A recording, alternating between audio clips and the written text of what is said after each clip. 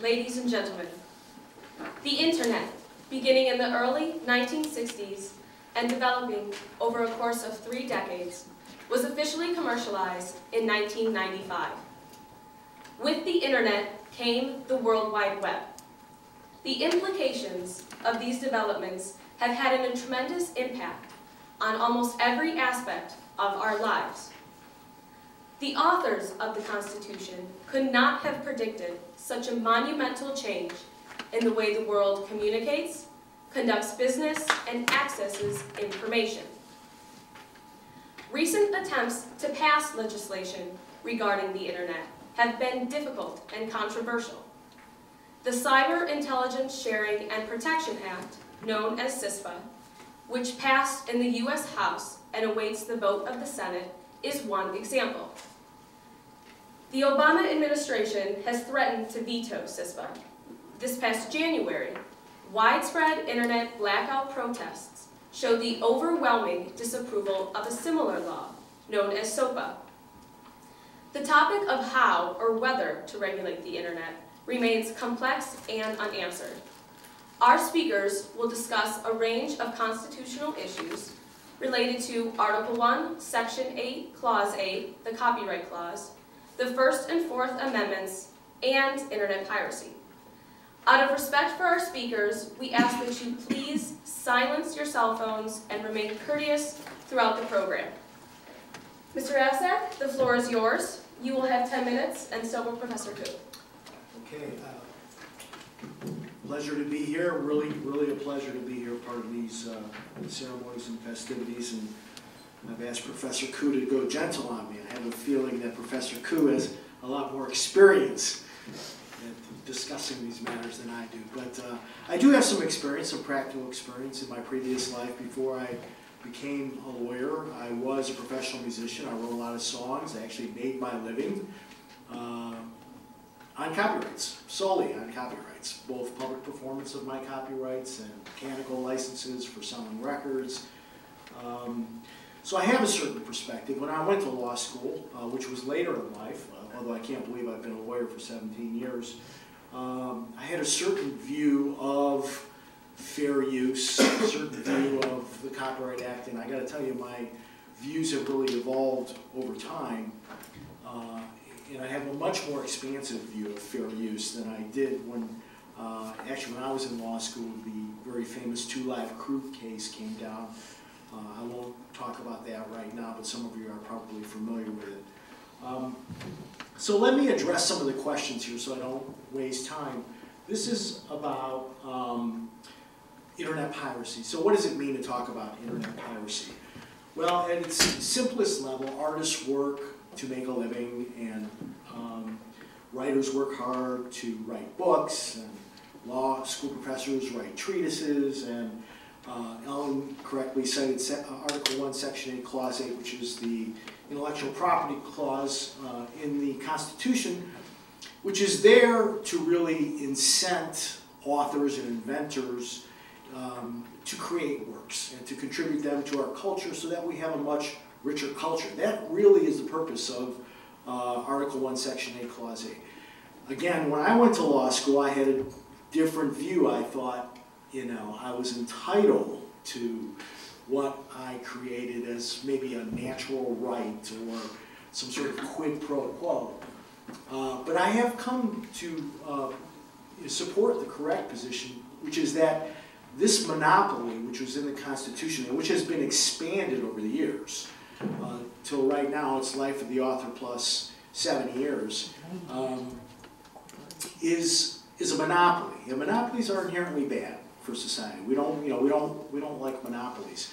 But we feel the framers of the Constitution and Congress, as it's elongated the act, or the time of protection, believe that it was a necessary evil to incent authors to create and inventors to invent all sorts of great things so we had a great culture. Give them a monopoly for a limited time so that they could reap the benefits of their creations and license them and make money from them, and then at some point they would be thrust into the public domain. And we had different schemes for how that was done over time.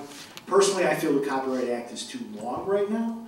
at life plus 70 years. I don't think that is necessary to incent authors. I don't think there's any author out there who goes, life plus 70 versus life plus 50. You know, life plus 50 doesn't exactly do it for me. The extra 20 years now I'll create something. And besides which, this theory can even be assailed on the grounds that, you know, a lot of times authors and musicians and inventors don't need the promise of a monopoly in order to create things. I mean, men write songs to woo women, write poetry to woo women. People want to be famous. There are certain inventors who just want to do good for society, and I don't know that anyone would hold back a cure for cancer just because of the monopoly, the promise of a monopoly. But let me say this, I think there is an inherent fairness in the monopoly. I mean, after all, artists need to make money and make a living, and what is wrong with giving them, for some limited time, this monopoly, which they can make money by exploiting their work. So, I think most people would agree that on the internet, which has suddenly changed the game, it has democratized distribution, right? Because it used to be in the 70s and the 80s, if you were a musician, for example, or you were an author of books, you had to kowtow to big media to be able to put your work out, and they controlled all the distribution, okay? And what the internet did, and it's a wonderful thing, it democratized distribution. So now anybody, any band, a lot of your friends can just put out a work, and you know, they can just do that. The problem is, of course, on the internet, everybody's got you know, a website. So how do you cut through? But most people would agree that the wholesale copying of someone else's work without compensation is probably wrong and problematic. There's a different kind of piracy, though, that maybe is more mixed, which is, you know, using copyrighted works to create other works, where we now have a read-write culture again, where the consumer, where people have found their voice and are using works to mash them up to do very creative things that is probably harming no one, but because of the scheme of our Copyright Act, they infringe copyrights.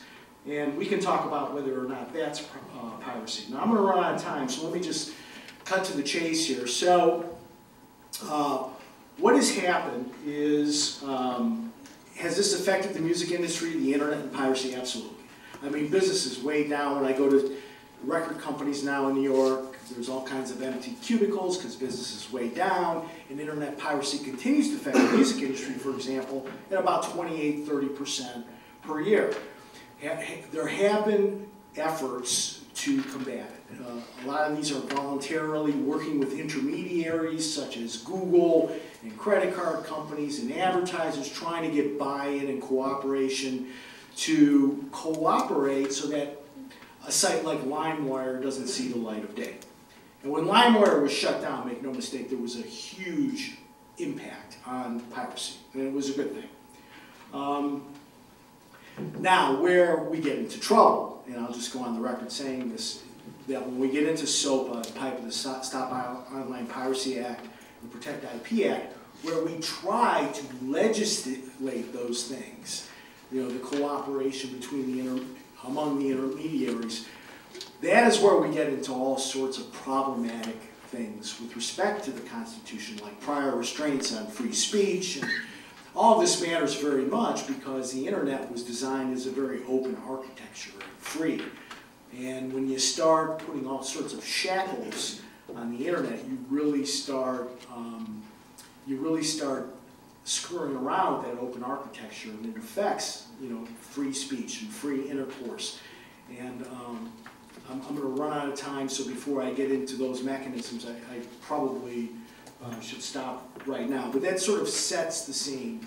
And so our main statute right now is still the Copyright Act, and it's very powerful, and it's counterbalanced by the fair use doctrine. Here's my opening statement. Professor Coop. Like Mark, I'd like to thank everyone for inviting me here, and it's a great pleasure to participate in this. And very much enjoy it. All the time I've spent with Mark, he's a great asset to Case, our community, and as his talk demonstrated, it's going to be a little difficult for us to kind of find room for debate, as he's an incredibly reasonable person, and I'd like to think I'm an incredibly reasonable person on these issues, but given that it's supposed to be a debate, I'll try to find some areas of disagreement that can make this a little more contentious. I wanted to go to, they asked us to address a couple of questions before kind of delving into the details of our talk. And one of them was, what does it really mean to talk about internet piracy? I just wanted to give you kind of the standard copyright industry's approach to what is internet piracy. And one of the arguments is anything that you're doing online that involves an unauthorized copy, whether you're simply viewing it, or let alone distributing it, or making it available to other people, is internet piracy. And some of the estimates that like to be thrown around, and I emphasize estimates because it's very difficult to actually quantify these things, is that internet piracy in 2010, for example, cost the music industry $12.5 billion. And what does that equate to? It essentially equates, in their estimation, to 71,000 jobs lost, or a loss in $2.7 billion in workers' earnings lost as a result of online piracy. And one other statistic would be that essentially 42% of all software run on computers throughout the world is illegally downloaded off the internet, which in 2010, the estimate was cost the industry $59 billion a year. Right? So clearly from an industry perspective, right, this is an incredibly big deal. I mean, we're talking about billions of dollars of potentially lost revenue. And again, potentially, because a lot of the studies that have been done on this, in particular when studies have been done on file sharing, for example, have questioned whether or not all those downloads would actually turn into purchases. If the choice was, well, I'd actually have to buy this, or I get it for free and just try it out. And in fact, the substitution rate was quite small, right? So essentially, I think one of the estimates was for every 12 downloads, you lost one potential sale, right? Which means most people are downloading something to try it out rather than to replace a legitimate purchase. As Mark pointed out, there are different systems that seem to be differently problematic. LimeWire was one of them. And when LimeWire was shut down, the music industry actually saw quite a dramatic jump, for example, in actual purchases. Now, many of you might not guess, what's the major content industry that's actually distributed in terms of unauthorized copies online?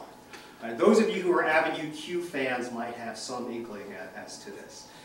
So if we shut down internet piracy today, what content industry in the United States would benefit the most in terms of reducing online copies? Anyone? Yeah? The NBA. No.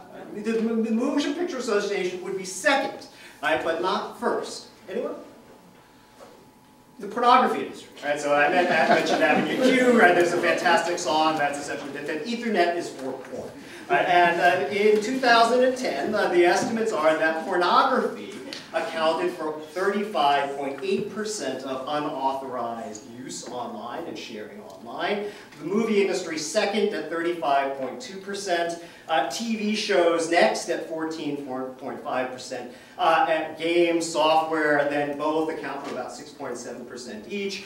And lastly, the music industry at 2.9%. That's actually one of the smallest uses of illegal file sharing or unauthorized file sharing. The smallest ebooks, 0.2% of books being shared online without authorization.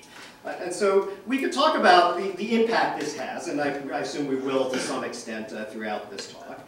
But the main thing is going to be the question of why does internet piracy matter, right? And so of course, if you are a record producer or a movie producer, you're seeing customers accessing your works for free, it matters to you in the sense that you're going to lose something off your bottom line potentially in terms of a lost sale, a lost opportunity to develop a customer. And so Mark and I probably won't disagree on many things about basic copyright. One of them, for example, is when you have someone go into a movie theater with a camcorder and start to actually video or record the motion picture that's being shown, to then turn around on the street corner and sell copies of it, that's unauthorized, that's illegal, and that should be punished. My favorite example was recently watching the movie Avatar a couple of years ago, where someone went into the 3D version of Avatar with a standard camcorder to try to record that, right? Obviously, that's not going to be a very expensive or valuable copy of Avatar. Of course, he was immediately ratted on, and the owners of the theater were informed that he was escorted out of the theater by the police. Now, the other thing that Mark and I would probably agree on is that individuals selling unauthorized copies so that they can profit from them themselves is something that copyright should probably prohibit and address. And it may be the kind of thing that a life plus 70 isn't such a bad framework for, even if we could find a shorter period of protection. Because basically we agree that artists deserve to be compensated for their work, and they deserve to be rewarded when the public finds their work valuable. The main problem is going to be how far this should go.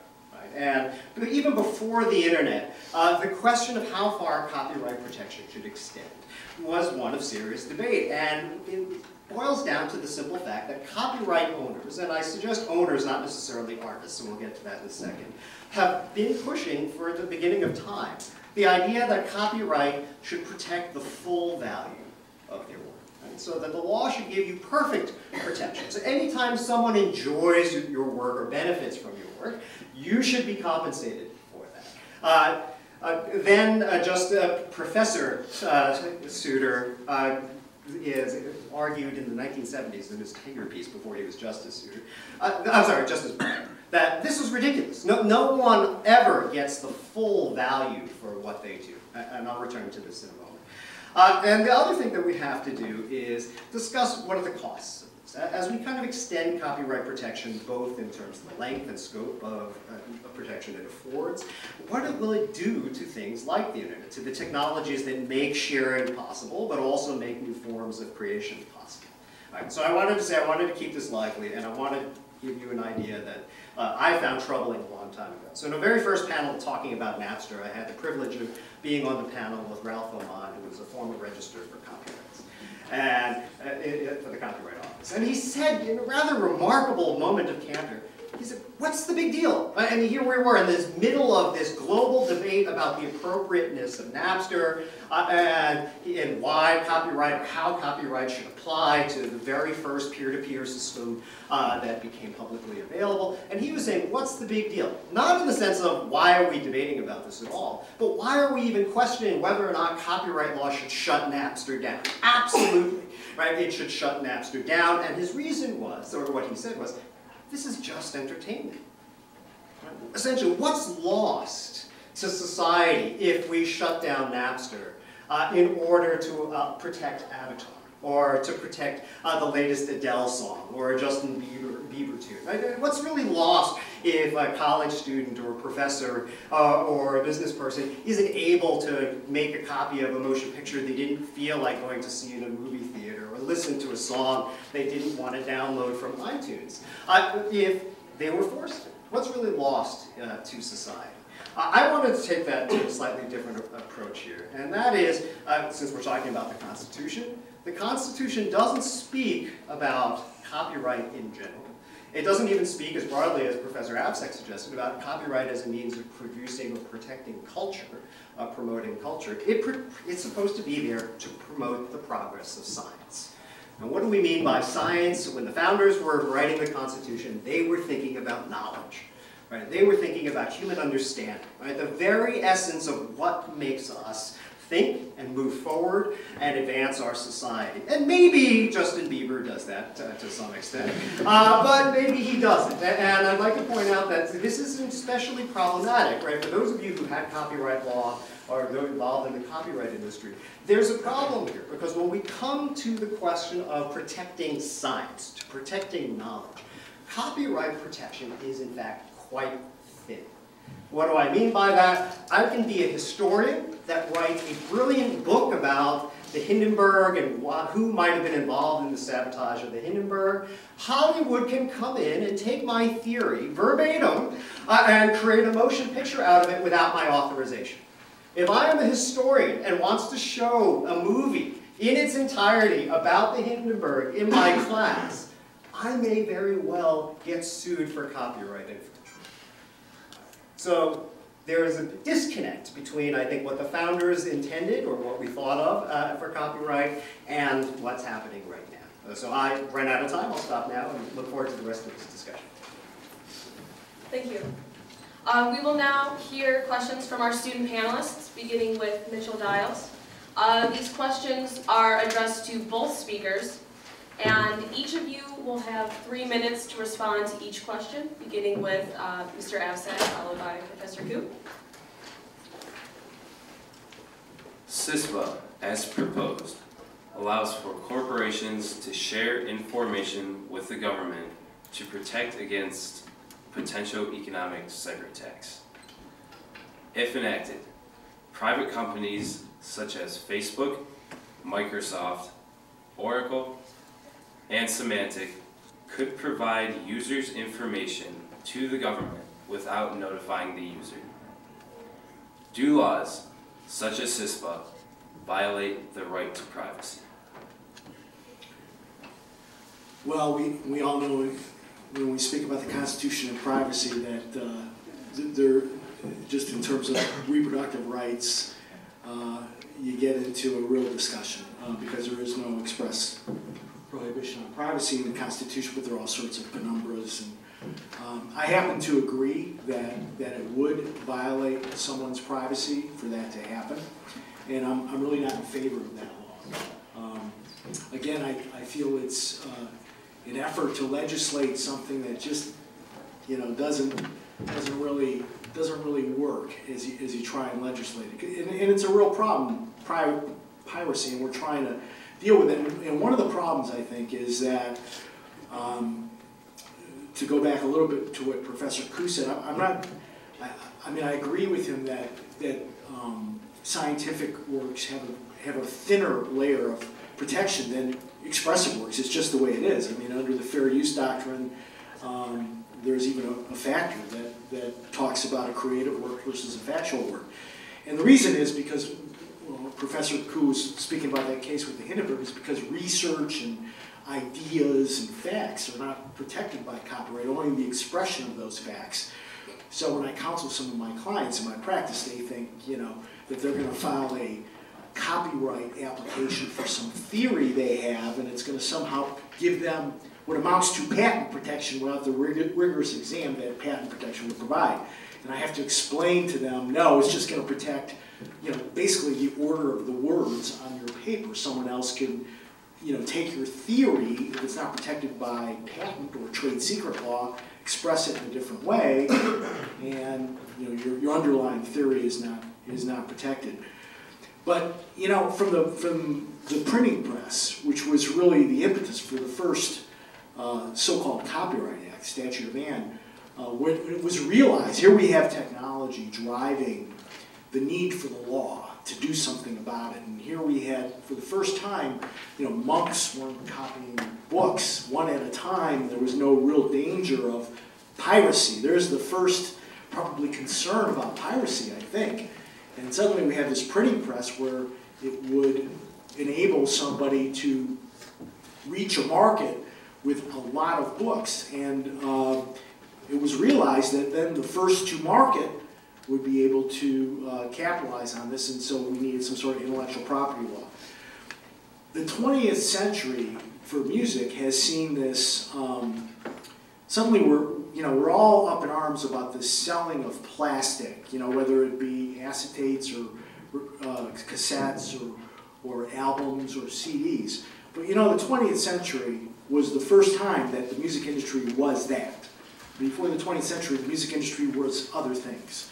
And the music industry will be other things. So it's more than just selling those pieces of plastic. I'm out of time. To address that question, is it an invasion of privacy? I mean, as a matter of law, the answer is no. Read any terms of service agreement that you have. One of the limits that is always in every one of those policies is a legitimate request for information by the government. A stronger worded policy would be as required by law or court order. But right after 9/11, I had the fortune of kind of organizing a conference on privacy And unfortunately, obviously at the time it was organized before 9/11, but it occurred afterwards. One of the panelists who worked for AT&T, and was general counsel for AT&T, made a very, very important point that is still living with us today. And that is that the greatest change with respect to privacy after an event like 9/11 was not that the government would, in fact, take on additional powers that it may or may not have been authorized to do, which unfortunately did happen. But actually the greater collaboration between the government and industry involving the sharing of information. And that prophecy has been absolutely right. And so essentially, for the most part, especially on the internet, many companies have been used to the practice of providing information to the government anytime the government requests this information. This has been especially true when copyright and other intellectual property protection has been at stake. The handful of companies that have pushed back, most notably Verizon, did so because they grew up under a very different regime, right? If you're a Microsoft, you're a Google, you're growing up in a world where the government is not always a problem. The government could very well be your friend, right? It's actually a customer. And for Google or other internet companies, the government helped you get started, right? The technology and much of the research was created and helped by the government funding. Right? But if you were a telephone company, like Verizon, you were used to the idea that there was a separation between your business and the government.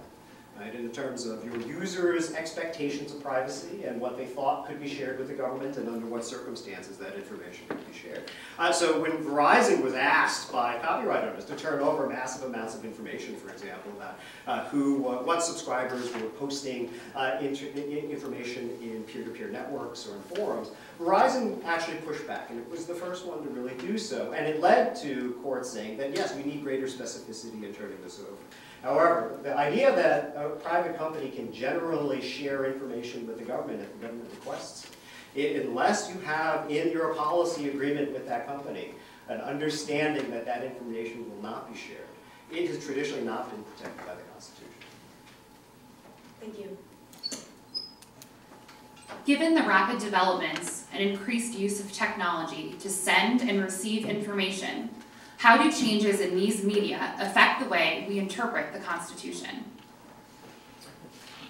Well, I'll just focus on the Copyright Act, which is derived from the Constitution because Congress was empowered to come up with an act that comported with Article 1, Section 8, Clause 8. But what we have now is 17 U.S.C. Section 106, which has a bundle of rights. And so copyright protection is sort of parsed out into the right of public performance, the right to distribute, the right to copy, the right to make derivative works. Recently, since the mid-90s, we now have a right of public performance in a digital sound recording, but we don't have a right of public performance in an analog sound recording. And so, as technology's evolved, I think there's a strain. I'm going to go back to my printing press story because now we have a Copyright Act that was devised, even though it's not that old. It took effect January 1, 1978. That was devised for a time that didn't foresee the internet and what was going on with copyright works.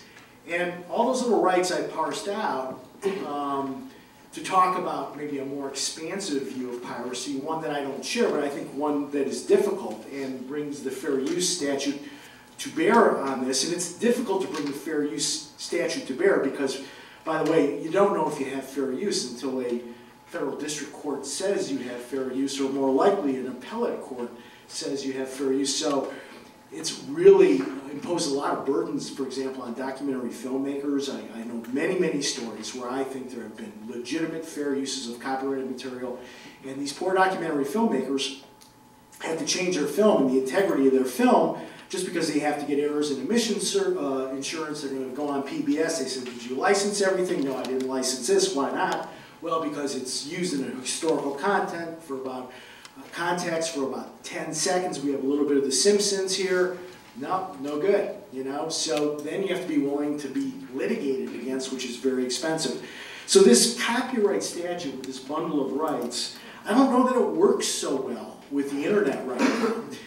It makes it very cumbersome, and it makes pirates out of a lot of children who are just having some fun not necessarily distributing copyrighted works for profit, not necessarily depriving the proprietors of those works of money, but children and people who have, again, found their voice with the internet and who are participating in culture, which I support. And now they're becoming pirates because they take a bit of a copyrighted work and then they do something very clever with it. And you have to go through this analysis under fair use to see whether it's a fair use, and even then you don't know. So that's a very broad question. I'm going to try to narrow it a bit for our purposes here. And like Mark, I'll try to keep a copyright component as the focus here. One thing is the Supreme Court's been very conscious as it's been interpreting the Constitution to recognize that there are dramatic changes in technology and circumstances in society that there are no way our 18th century framers ever could have envisioned. And as a result, they've been very good, in my estimation, at saying that the First Amendment, in particular when we're talking about free speech, or the right of privacy, as it's been recognized in the Fourth Amendment, the Fifth Amendment, and other constitutional protections, have to be adaptable and have to change with circumstances. Right now, obviously, any of you who are familiar with the Constitution and the debates in the Constitution, that very premise is itself incredibly controversial, right? That the Constitution should adapt and change at all, for some is inherently problematic. But what we're seeing right now in the copyright context is, in many respects, an abdication on the part of the court, or an unwillingness on the part of the court to get into any substantive debate about the limits of the copyright clause. Right, so originally in the Eldred versus Ashcroft case, when the court was asked, they said, wait a minute, life plus 50 seemed to be fine for everybody in the human universe, and now you're tacking on an additional 20 years, which in many cases is essentially 120 years of protection. Which means that most of us will not be able to make use of anyone's work that's created today in our lifetime, right? Even many of our children may not be able to make use of that. How could this be part of the limited times provision in the Constitution?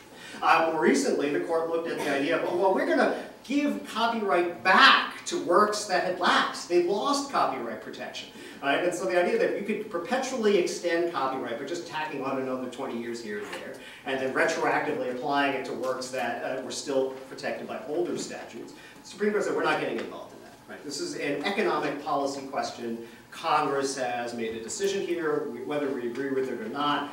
If the majority of the court said it's not something that the Supreme Court should touch. Same thing in Golan when they said we'll retroactively take works that were in the public domain, protect them again, even though that really seems to be at odds with the idea that you would have limited protection for copyright. The Supreme Court wasn't going to get involved again. And so many of these issues that we'll talk about, to what extent the SOPA, PIPA, or any of the new pieces of legislation, are they consistent with the Constitution, isn't really going to ever get litigated in any meaningful respect. And so it's essentially a policy question. And so as you pay attention to these things, as you read about them, they're not, in the end, copyright law questions or constitutional law questions. They're going to be a policy question of whether or not we think it's better for society to have this kind of protection, or if there are costs that are too significant to allow that to occur. Thank you. Professor Absek, your publications indicate that copyright law must adapt to changes in the way people receive information. First, if you could both please comment on what are some of the changes necessary to avoid the evisceration of copyright law. And second, if copyright law as we know it should cease to exist, how could the rule of law then protect intellectual property? Well, I suppose if copyright law didn't exist, there may still be some unfair competition claims one could bring.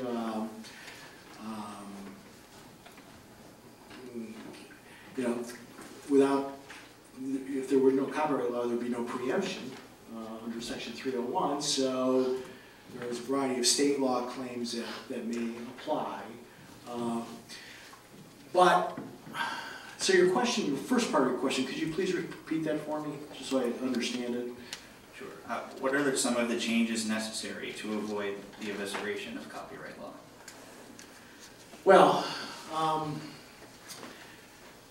right, and I'm thinking on my feet here, and I guess my answer is really, and if I had the answer, boy, it would be I'd be very sought after, because everybody's trying to figure out the answer. But I think it's a combination of what kind of, I agree with Professor Koo, what kind of world do we want to live in? And how do we make the Copyright Act adapt to the world we now live in? And some of it may just be, new models. Again, this may be an area where technology leads the way, and policy leads the way, and new business models lead the way, and then copyright sort of has to follow. I'm not going to advocate here today that we need a stronger Copyright Act to prevent piracy. I think, ironically, we probably, I'm not going to say a weaker Copyright Act, but we need something that is inflected in a very different way. We need a whole new paradigm of thinking about this rather than these separate bundles of rights. I've heard a lot of interesting models about, here's one example, thinking outside the box. Right now we have a lot of people who are perhaps pirates because of what they're doing on the internet and LimeWire, and one model is, we all pay for water, right, in our house. We get a water bill. And I sort of like this sort of analogy. So LimeWire and all the garden variety file sharing networks, they're like the tap water, okay? And what you do, we have the technology right now to meter what's going on into the house, and it's got certain privacy considerations as well, but you have certain technology like deep packet inspection where we can look into the pipe and see what someone is doing. And you could get a little email or a phone call and say, we see what you're doing, would you like to now pay for this? And so if you just got garden variety tap water, LimeWire, whatever file share, maybe pay a small amount every month.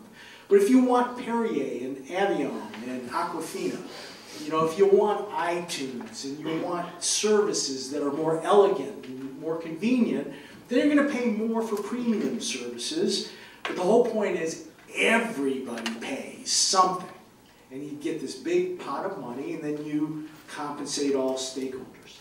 I don't know if that actually answers the question, but it's trying to think outside the box to try and make Copyright Act and technology sort of work together for the future.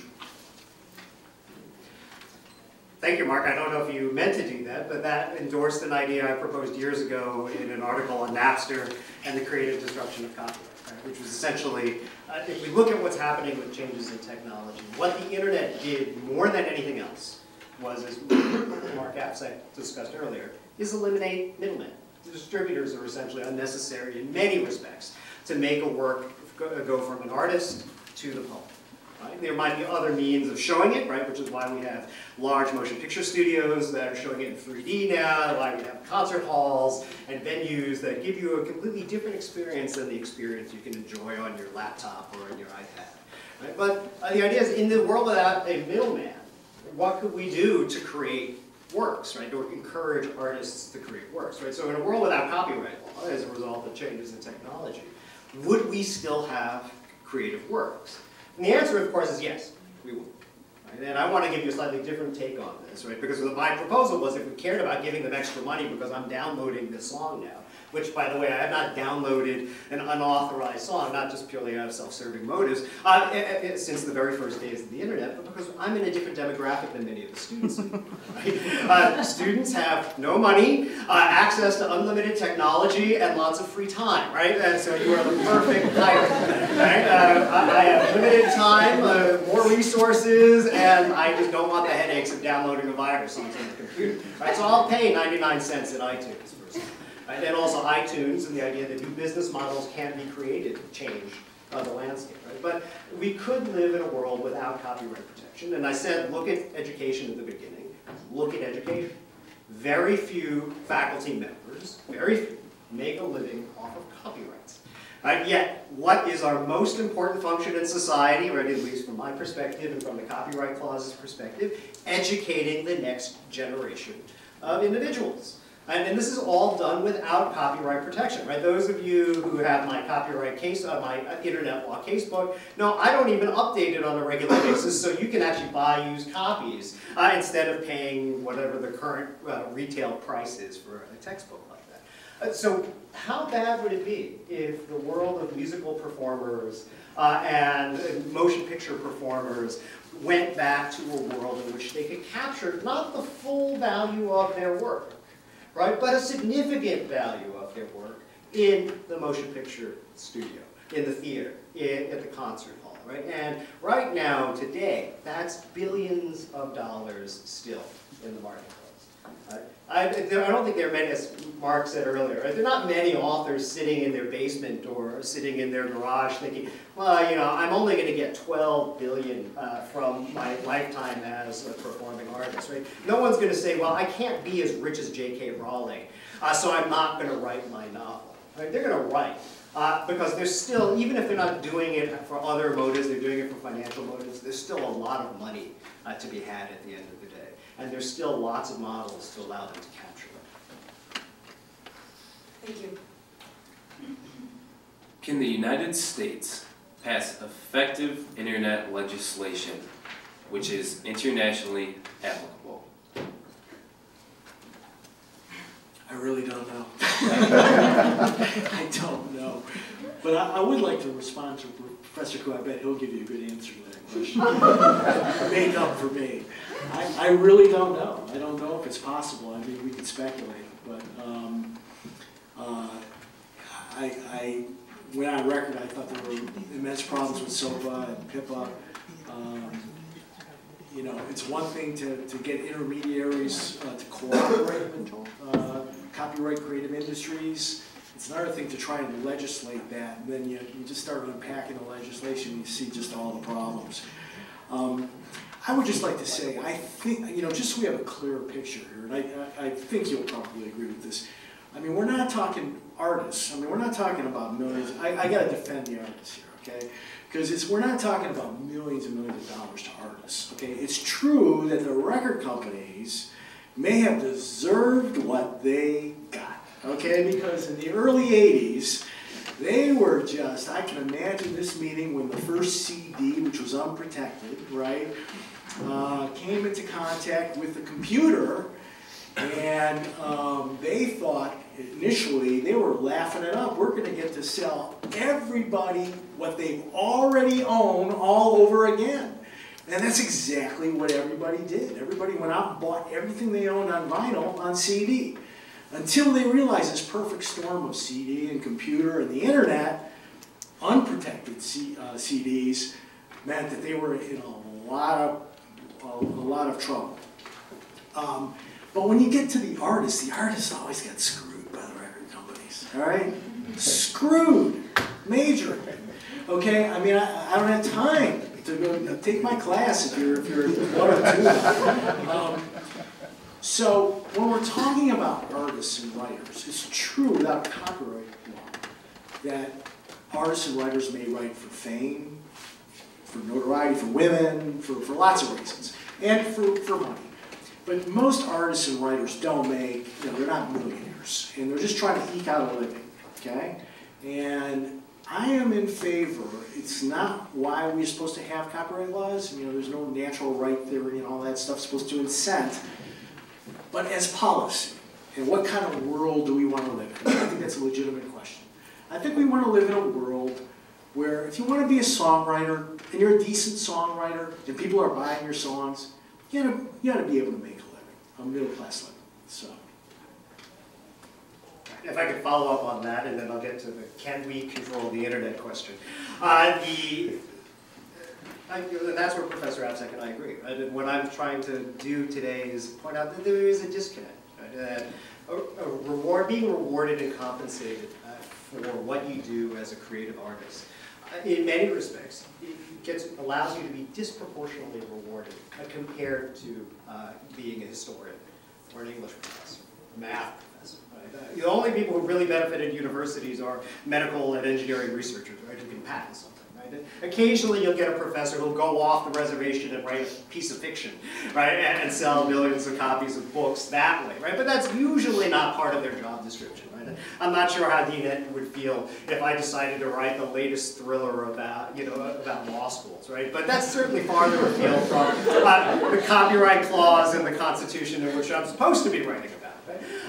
So we do a lot of these things, and the question is, when we start with copyright and the idea that, yeah, you protected the word, right? So the idea-expression dichotomy is what helps us, in some respects, differentiate my work as a piece of copyright policy or as a historian from the works of a fiction writer. We have to recognize that that was how all copyright started, right? Even a poet was limited to their express words originally, right? A novelist would be limited to the actual expression, right? So I could abridge a work and cut it into smaller pieces under the original Copyright Act and be entitled to do that, even though I didn't add anything of my own other than my editing choices. And yet we've expanded that kind of protection for creative works, right? Maybe rightly so, but without doing that for the works that actually promote science and other aspects of human understanding. Can we control the internet completely? No. Right? Can the United States do it on its own? No. Right? There are too many parts of the internet that are outside of our jurisdiction and beyond our control. But can we influence major portions of the internet and the major players involved with the internet? Absolutely. Right? And that's why if you look at these pieces of legislation, they're no longer going after purely website operators, right? Because those are the worst people. They can be anywhere. They can put a server in one country that they're not even connected to, and then good luck trying to find them afterwards, right? So who are we going after? We're going after the major telecommunications companies, right? We know where they're located, and they're doing business in the United States. We're going after the credit card companies that, if they want to make money off of the internet, right, they have to be an intermediary for that, right? So the U.S. and U.S. policy can clearly have a significant influence on the future development of the internet if we allow the government to assert control through these very important points where we can have a lot of leverage. Right? Notice, we weren't so happy and aren't so happy when China, for example, does that in terms of content regulation with regard to service providers or Yahoo or Google, but copyright seems to be different. Compared to private user agreements, does the Constitution play a less significant role in the debate of internet regulation? Compared to private, you mean like terms and conditions on websites and Yes. stuff like that? Yes, I think so. I mean, as Professor Koo rightly pointed out, there really is no, I mean, this is a matter of contract, and when you go on any website, you consent to have, you know, we don't have a federal privacy law in the United States right now. We may one day. The rest of the world takes privacy a little more seriously. Although, if you have terms and conditions on your website, you better, in a privacy policy, you better adhere to it. But all the time, I mean, myself included, you know, we read things where we agree to it, particularly on the internet, with one click, and don't pay that much attention. You're trying to buy something, and you're just going, yeah, I agree. You have no idea what you just agreed to. And you know, you may have agreed to have, you know, your email address sent out to some companies you'll be marketed to all of a sudden. They're going to send you updates from now on. But I don't think there's anything in the Constitution right now that would supersede what you expressly agreed to in the contract, if that's the question. To follow up on Professor Avsak, I mean, part of this is for quite some time, the Supreme Court through the Fourth Amendment has recognized something called the third-party doctrine, which is essentially when you provide information to a third party, you have no expectation of privacy. Right? You shared it. Now that seems a little odd because sometimes we're going to be sharing information with individuals and with entities that we think we're only sharing for limited purposes. And so if I give my information to my bank, I think I'm only sharing it with my bank, not some advertising or marketing firm that the bank wants to then turn around and sell that information to. But that hasn't been the Supreme Court's take on that. It's essentially Smith versus Maryland. Right? So the idea is by turning it over to somebody else, you've essentially disclosed that. And so in the old view of thinking about privacy is really privacy is information secrecy and confidentiality. The Supreme Court's not recognized any privacy protection there. And so there are many of us in the privacy world that are really pushing back on that view of privacy, especially as you can imagine in a world in which so much information is shared regularly and almost automatically in many instances. And yet there's clearly, if you look at the public's perception, an expectation of some forms of privacy. For example, do you really believe that everything you post on Facebook should be used to make a decision about whether or not you get a job, whether you get admitted to case, or whether you should get health insurance? Right? These are the kinds of questions that we're starting to really push back on and at least start to have debated about in the public arena. Thank you. Now we will take questions from our audience with priority given to students. We ask that you please keep your questions brief and respectful. We will have 2 people walking around with a microphone. And once again, the speakers will have 3 minutes to respond to each question.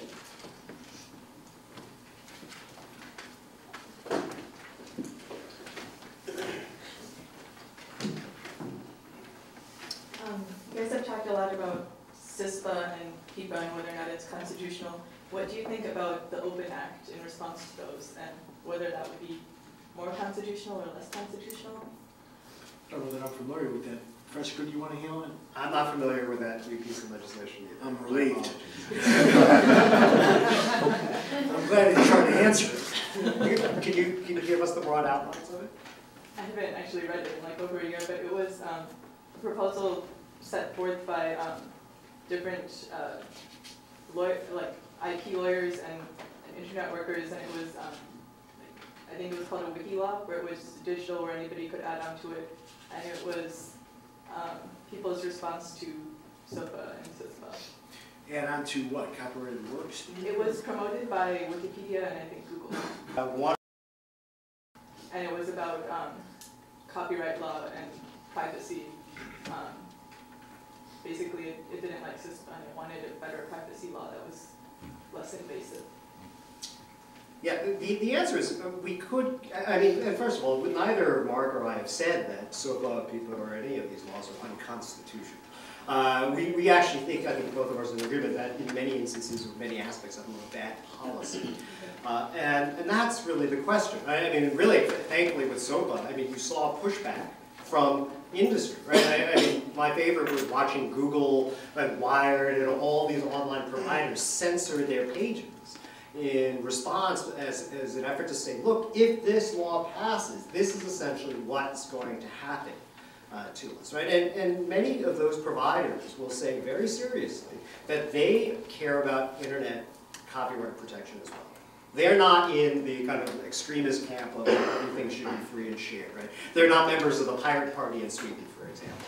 Right? But what they're saying is they would like the onus to be on copyright owners to actually take serious steps and invest in enforcing their their copyrights.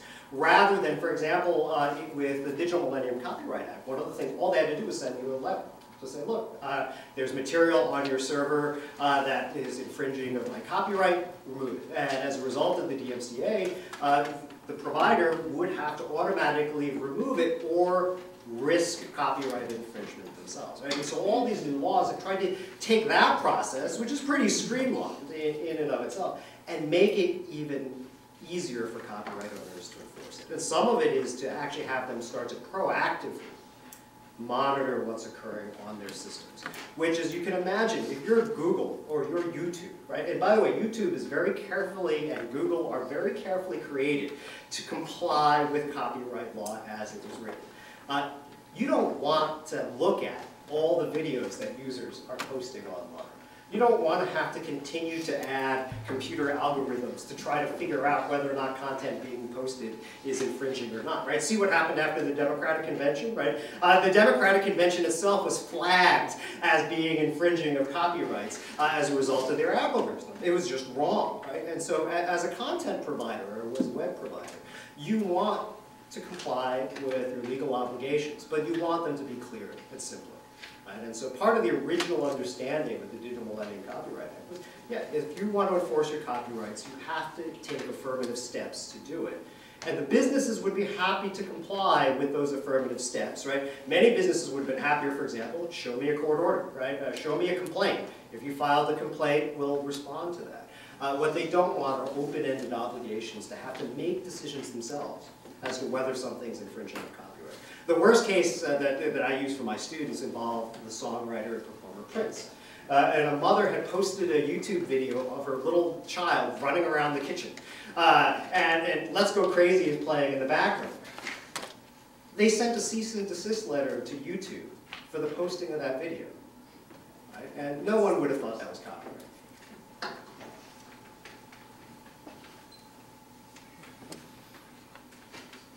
Can I just respond to that? And that's right, we're answering audience questions now.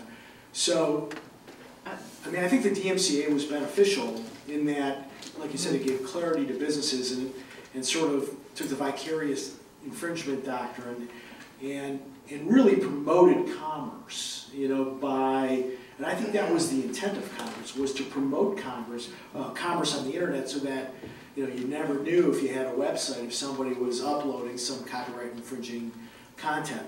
And yes, the story about Prince and that baby, I mean, but there again, you know, well-intentioned legislation, perhaps, but, you know, then you quit thinking about the counterbalancing fair use doctrine. And so, you know, with the example Professor Koo is illustrating, I mean, we may have a very good fair use argument there. I have seen the video. I don't know how long it was used. I didn't do the analysis, but we may, you know, for what it is, have a pretty good fair use argument. So. We'll take another question. Thank you both for being here. Before the internet, if you wanted a product, you had to own a physical copy of it. And no one was taking that away from you without doing so forcefully. With these internet providers like iTunes and the video game port Steam, you buy a license to a digital copy, as far as I understand. And you're limited with what you can do with that copy. My question is, by the traditional definition of ownership, do you own a pirated copy of something more so than a digital copy? That sounds like a really clever question. I'm just trying to wrap my head around this. The last thing you said, why would you have a more legitimate right to own a pirated copy rather than, because you don't have a license, so you think somehow you have something physical? A pirated copy isn't going to get taken away from you. If something that you own on iTunes or Steam, I mean, I'm not saying it's likely, but if one of those companies goes under, that stuff is taken away from you. You lose all of that. If you own a pirated copy of something, you can do whatever you want with it. You actually own a physical copy of it. It's interesting. That's an interesting question. I mean, you know, I mean, with licensing, then you have all sorts of,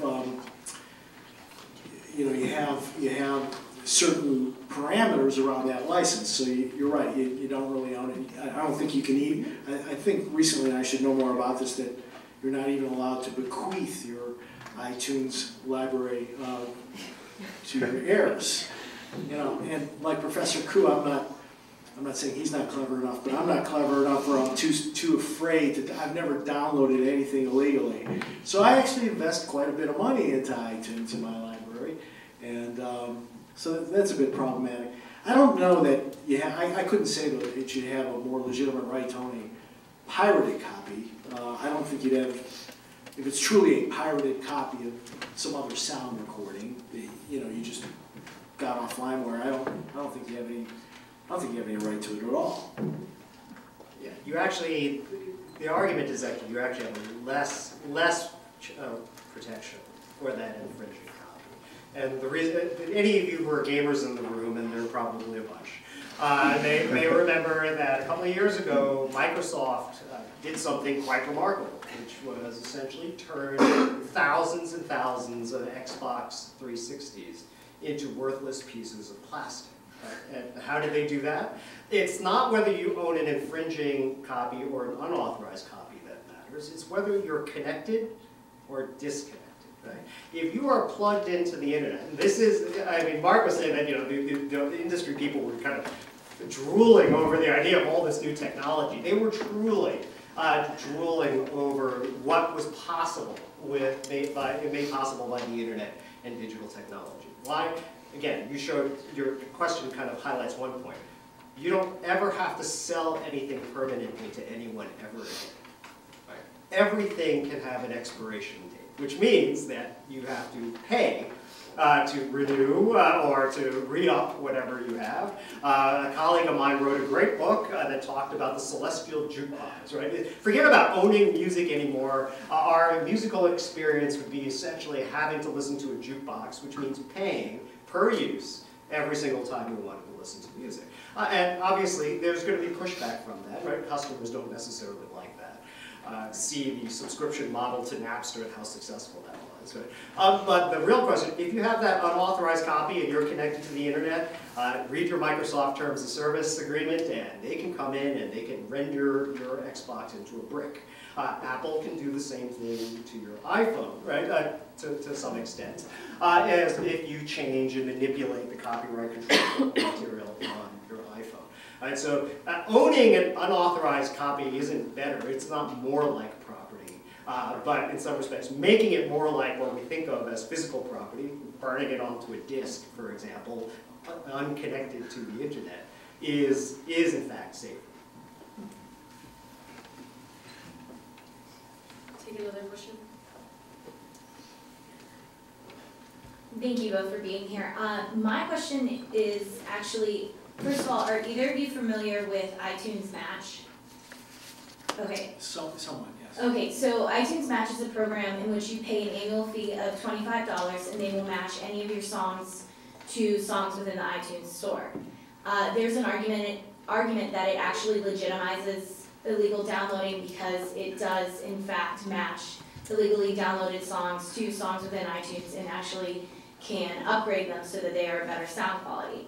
I was just wondering what your take on that was and if it could be eventually turned into a model which would help artists instead of iTunes making the profit off of it, giving the money to the artists. I mean, to me, that just opens the discussion to just a whole area of these locker cases, you know? And again, where the Copyright Act is parsed out in these bundles of rights. And, you know, the locker cases are similar, you know, following what Professor Koo said, where maybe your own library is now available, right? In the celestial jukebox, in the cloud. So if you're in a hotel tomorrow night somewhere, you can still access your library. And the question is then, a similar question is, do you have to populate that jukebox with actual copies of your music? Is it okay to make one master copy of Stairway to Heaven, you know, that everybody can use? Doesn't that make a lot more sense? But we're talking about all these questions now, and there's cases about that. So, you know, I don't know if there's a way to me, you know, that is, to me, I don't view that as a really problematic to artists. You know, you know, for convenience, and I don't view that like you have to sell the consumer the same product all over again. I don't think that's really useful. But again, Copyright Act is, you know, if you read it strictly, unless there's some sort of fair use argument, if you're making a copy of something, then you violated the Copyright Act. And that, hence, I think, is a challenge with the Copyright Act right now, what's going on with technology. Yeah, I mean, to the extent, and I'm pretty sure Apple's contracts with artists will include this, they'll get compensated for that. And that is the benefit to these, right? Before iTunes came out, people were wondering, right, could you monetize downloads? Is there a business model that would work to reward artists, to reward recording studios and the other people involved in the industry, and allow consumers to buy these things, right? Obviously, one interesting thing that happened, and I haven't looked at the numbers lately, but what was very interesting to me, and I think Mark would be upset about this just as much as I was, is as great as iTunes was, as actually, okay, creating a market for digital downloads, artists, the actual singer, songwriter, musician that was involved with creating the music, got pretty much the same amount of money for the digital download that they did is if they sold a single in a piece of vinyl to you, right? Many of you don't even know what vinyl is. But right, if they sold the 45 to you as a record. And so the world changed, and people got cut out of the business model, right? But the artists essentially stayed in the exact same place. And at the time, it was 7 cents per download. So of the 99 cents that's getting paid, the artist got 7. And guess who got the lion's share of that, right? Apple. And so now, if it's good, if Apple can help artists get that 7 cents more where before they wouldn't get anything, yeah, that's probably a good thing. Right? And if it makes it convenient for you as a consumer, then it's a win-win for everybody. Okay, we have time for one more question.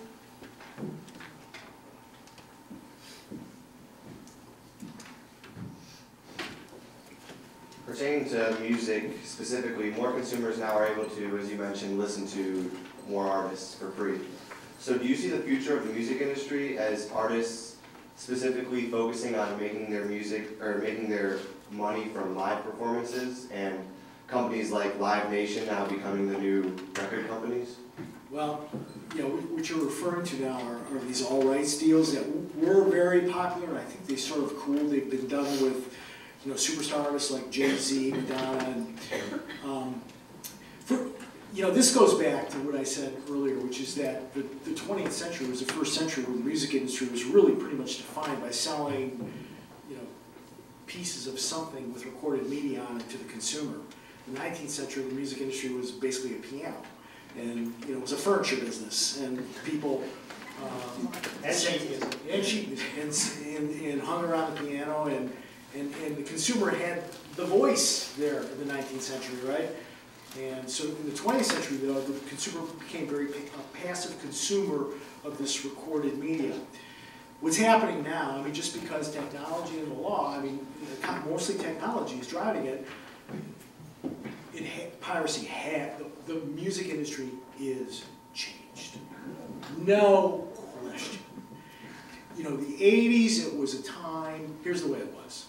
In the 80s, record companies would actually call managers. And here was the model. January, every record company was flush with cash. And they would sign 20, 30 bands at $500,000 a piece, meaning the bands didn't get that money, trust me, again, take my class. But they'd hire a producer, the money would be used for recording. Among those 20, 30 albums, maybe a half were pretty good, maybe 10 or 15. And of those, maybe 2 or 3 sold 5 million copies. Your Bostons, your Thrillers, your Hotel Californias, and they paid for everything. It was a venture capital model. That's what it was. And now, it's very different. And if you are an independent musician, I mean, when I came up, not that I was a superstar or anything, but I made my living in the music industry for a number of years and supported a family too. It was at least a path. The path was this. You get on the radio, and if you're in drive time and WMS plays your record, then everybody would come to see you at your show, and then maybe you sign with a label and they screw you so you don't get much money, and that's what happens. But you still get your writer's royalties, maybe get your public performance monies for being on the radio if you're a songwriter. And together, you hope you get to the promised land, which is you start selling out big arenas, and then you start making some money finally, okay? Now, recorded music is just given away. I mean, that's the mindset of new bands. We're just going to give it away.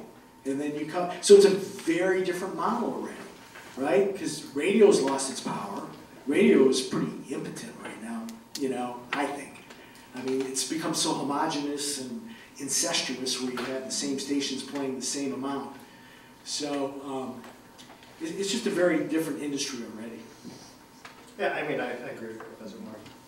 Professor Absack and most of this case. And, you know, one thing I wrote about years ago when I was writing about this industry was the fact that for many performing artists and recording artists, they were already giving away the music right? It's essentially a loss leader. It's advertising, it's a free product, try it. If you like it, you might develop a loyalty. You might buy a t-shirt when you come to my concert. Maybe I'll get some money off the concert ticket sales, most likely not. And when you saw, actually quite interestingly, after the kind of explosion of file sharing on the internet, and record companies realizing what the business model shifting around them, was the consolidation of the live performing market. So Live Nation, as kind of the entity that controls major performance arenas, didn't exist until the digital revolution changed the music distribution business. And so they said that, okay, here is a major source of revenue that we can still capture. How can we get involved in this and essentially become a major contributor outside the artist, right? And maybe take a little more share from the artist as a result of doing that. But I mean, keep in mind too, what we're also seeing is a pushing down of the business model, right? There are now smaller and smaller production companies, smaller companies that are promoting artists, right? And the truth is, we still have the sales model out there, right? So if you're lucky enough to have, you created your own work or had a small producer do it, and yet it becomes a hit, right? As a result of file sharing or people talking about it on the internet, I mean, you can still sell millions of copies. And so song sales have continued to increase over time, even despite the bad economy. Right now, how it's being sold is shifting. It's now, 2011 was the first year we saw more digital sales than physical sales. And that's going to be a change in what the revenue is and what the distribution of those revenues will be. But you can still sell music and you can still sell tickets. The question is just how much more could you have captured in some other world, or how much less would you have captured with less potential? We will now conclude with our closing statements from each speaker. Mr. Avsek will have 5 minutes, and so will Professor Koo. Okay, well, I guess I'll just use my time to just comment to what Professor Koo just said. I mean, I think the data shows that generally, I mean, now you're going to sell a lot less of product, generally, than you used to before piracy. I mean, you know, gold albums were 500,000 units were a matter of course. Rarely happens now. You will, it's interesting, you will have these isolated incidents. Adele is one, where she sold a ton of records, even in this economy, even with file sharing. And I've never really read why, and I can't remember how many she sold, but I mean, it's significant. It's like the old days. And there could be a lot of explanations for that, you know, because, number one, it was really good. And, you know, it crossed a lot of demographics, including older folks like myself. And so, you know, it succeeded. And then you have the fluke stuff that happens on the internet, like Call Me Maybe, right? Which is like everywhere. It's ubiquitous, right? And somehow that cuts through and goes viral. You know, I think the creative content industries, you know, we were always afraid of new technology. I mean, not that broadcasting baseball games is a new technology, but they were afraid of that. They thought nobody would ever go to the game again. If you start broadcasting baseball games on radio, of course that didn't happen. People still went to the games. Jack Valenti, who was president of the Motion Picture Association of America, when the Beta Max came out, the first video cassette recorder, said this is akin to the Boston Strangler. It's going to kill the movie industry. Nobody's ever going to go see movies again. And of course, that's completely wrong. What happened is, in the movie industry, it actually works. People go to the theater and they watch Avatar, and then they buy it all over again. It's created just a whole new industry. So hopefully the same thing happens with the music industry. We're still in the middle of trying to figure it out. And I'm not sure where it's going to land up. I think it is turning into a service business. Okay, it used to be more of a, I don't know how to say this in a less crude way, more of like a Sunset Strip one-off business, you know, where you're only interested in selling something to that particular person walking down the street and you're done with them, right? They've got the product. But now you can't do that. Now it's about service. Now it's about, I think it's more of a service industry now, and whether it lands up as subscription or you know, through an iTunes model, how copyright law is going to have to evolve to deal with it, the place of fair use in all this. So we have a robust internet. So we have still creative people who are able to make some sort of living off their creative efforts. You know, it will evolve. And the music industry is still very robust. It's better than ever. People love music, and people enjoy music all the time. And I haven't seen, personally, I haven't seen any young people who are saying, I don't want to be a musician now because of what's going on in the internet. You know, it just doesn't happen. Because if you want to be a musician, if you are a musician, you have this impulse to be a musician. And you're going to be a musician. And I think really it is, what kind of world do we want to live in? Do we want musicians to have some way, or songwriters, composers, some way of making a living?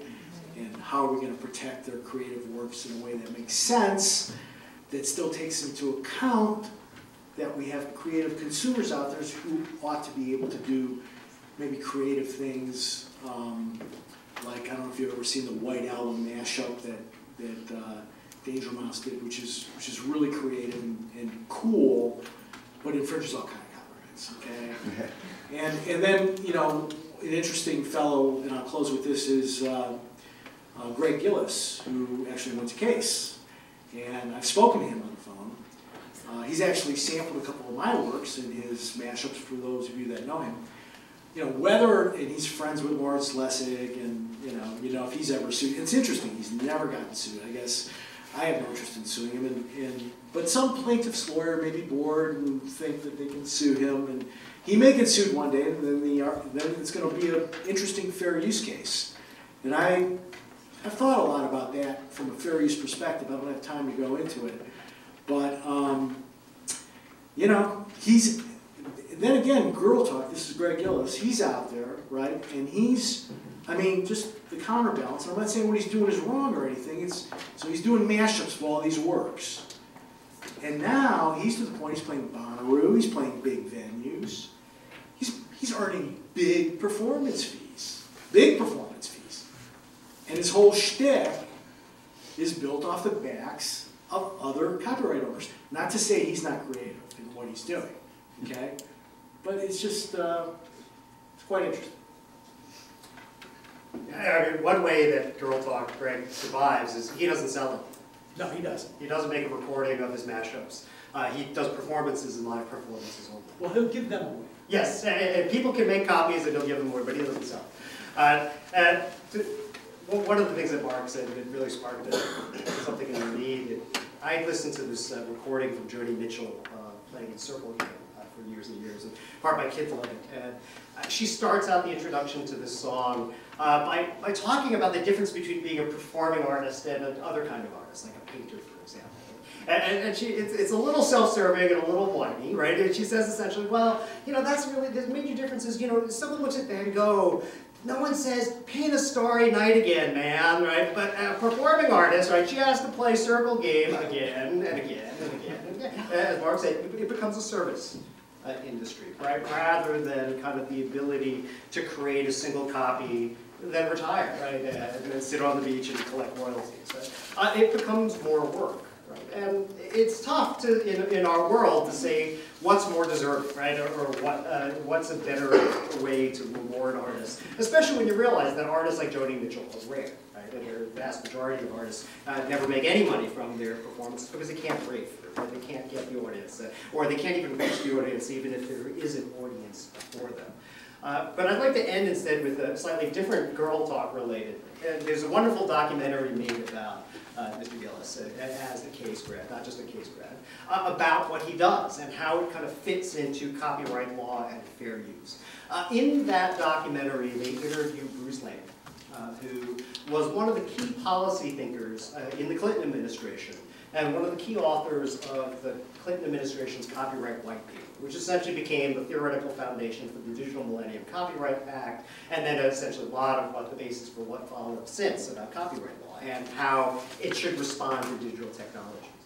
And he looked back and he said, because he said the theory behind it was, what is this country going to do going forward, right, against the rest of the world? And his view was, well, we have intellectual property, right? That's what we're good at. We're good at making movies. We're good at writing and performing songs and writing books.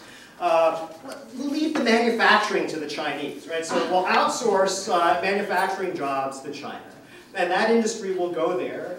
They can do it cheaper. And what will we do in return? We will enforce our intellectual property against them, right? So we will buy their goods that they make, right? And they will have to buy our intellectual property. Right? Obviously, that didn't work out so well, right, as the balance goes.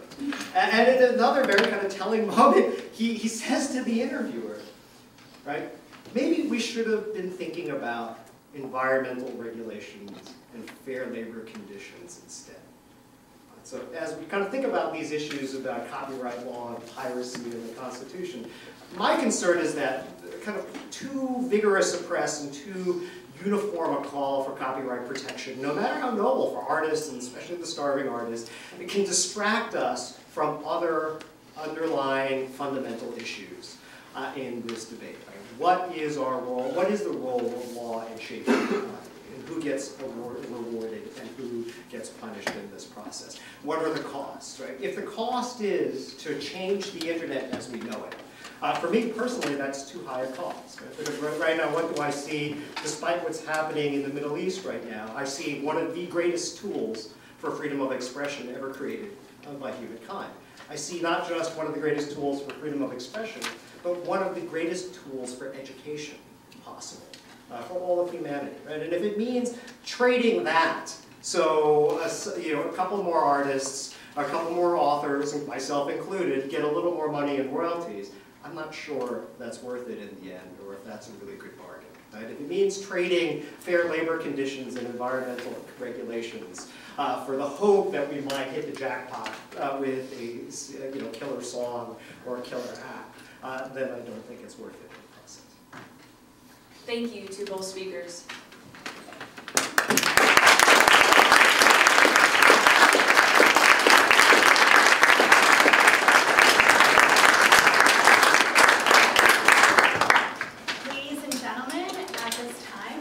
To thank all the contributors. So please join with me in extending a special thanks to the Office of President and Provost, the Office of Government Relations and Community Affairs, the School of Law, the Center for Policy Studies, the Cleveland Institute of Art, the speakers, the panelists, and the Constitution Day Student Committee. So thank you.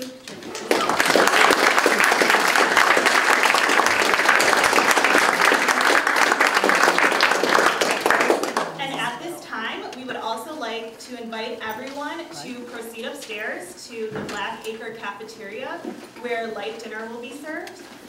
Thank you.